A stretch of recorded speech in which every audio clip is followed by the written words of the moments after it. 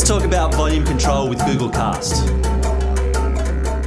When you build for Google Cast, you have to understand it's a really powerful experience. You're in control of a big TV on the wall, and you're in control of a big, powerful sound system. So it's really important to follow our UX guideline principles about how you do volume.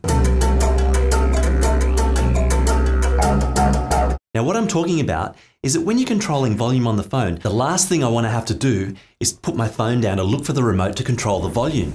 If it starts blasting really loudly, what I need to do is immediately control the volume from my phone. So let's break it down. First thing you need to do is make sure that the buttons on the phone control the volume on the Cast device. Secondly, they should work on the lock screen. And thirdly, they should even work when you're in another app. Be aware that if another app is in the foreground, it may not be possible to control the volume at a system level. So there are limitations in what you can do when your app is in the background.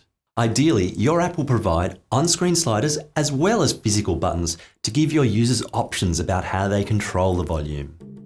These might seem like simple tips, but it's super important to ensure that your user feels in control of their powerful entertainment system. Not only that, but they'll stick with your app instead of finding an alternate that does things properly. I'm Danilo, and I can't wait to run my 2000 watt speakers through your app.